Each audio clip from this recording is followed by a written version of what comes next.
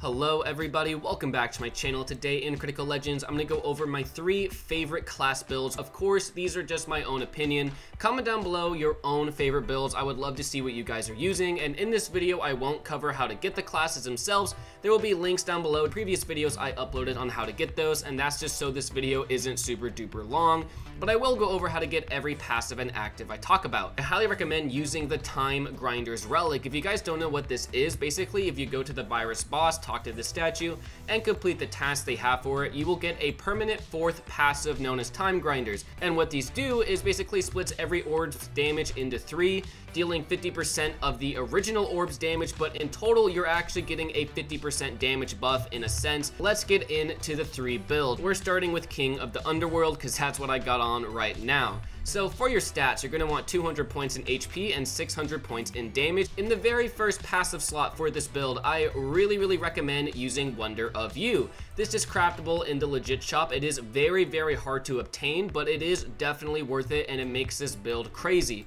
I also recommend using Infernal Demon God armor, but this is limited and not many people have it, so the regular Demon God armor that comes from the legit shop definitely works. Now, if you don't have Demon God armor at all, you could always use something like Soul Reaper Knife due to the fact that it has massive damage, also from legit shop, and you could also do Fighter Spirit the World, also from legit shop, because this also gives you massive damage, but Demon God armor is always going to be your best option. In the last slot, you're going to be using Blub's Crown. This is needed for this build. If you guys don't know how to get Blub's Crown, basically what you got to do is buy 250,000 Blub pizzas. Once you buy the 250,000 pizzas, talk to Ratty, and then there should be a dialogue option that pops up. Just say I am, and then you should get the pizza. In your actives, what you're going to want to use is Bloodshed. If you don't know how to get Bloodshed, it comes from the red crystal boss above the legit shop. Just fight this guy until he drops it. Next, I highly recommend using Dark Burn Scroll. If you want to get this, come to this chest at the Punky Sky. Very easy to obtain this. And then in your final slot, what I recommend you use is the Alpha Rune. Now, the Alpha Rune is a limited item that is only available through trade or Chaos Presence. So if you can't get this, I'd recommend using Jingle Bells. This is also limited, and I'm just mentioning this one in case you happen to have it instead of Alpha Rune. But if you have none of those, you could always use Hardening. What Hardening does is give you invincibility for 10 seconds and a 30% damage buff. The way to get Hardening is unfortunately fighting the Lava Golem raid boss. It is a very low drop chance, but I did get 1 or 2 of them from rebirthing, so do keep in mind that's always an option.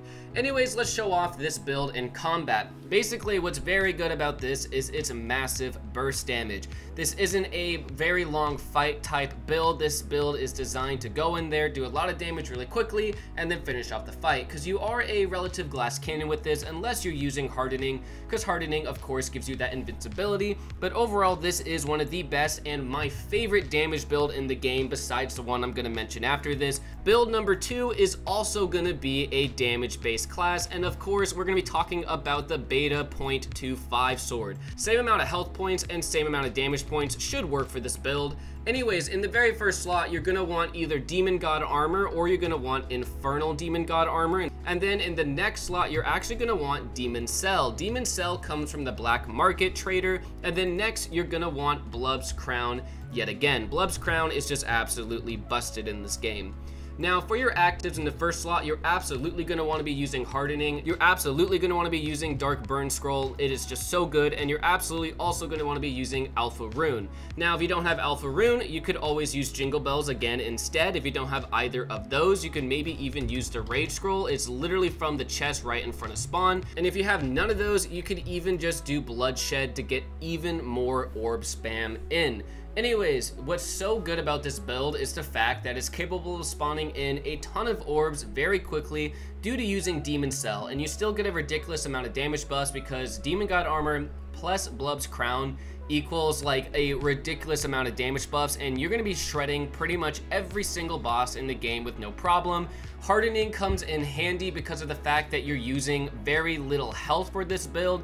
If you want to be even more risky, you can do no points in health and all points into damage, while using hardening, because again, you are invincible for 10 seconds, but the problem is as soon as the 10 seconds is up and you're running full glass, you are very, very weak to anything and have a very high chance of dying very quickly. Let's get into the final build of the video, and this is a build that I have covered on my channel before, but I have to mention it again because it is one of my favorite.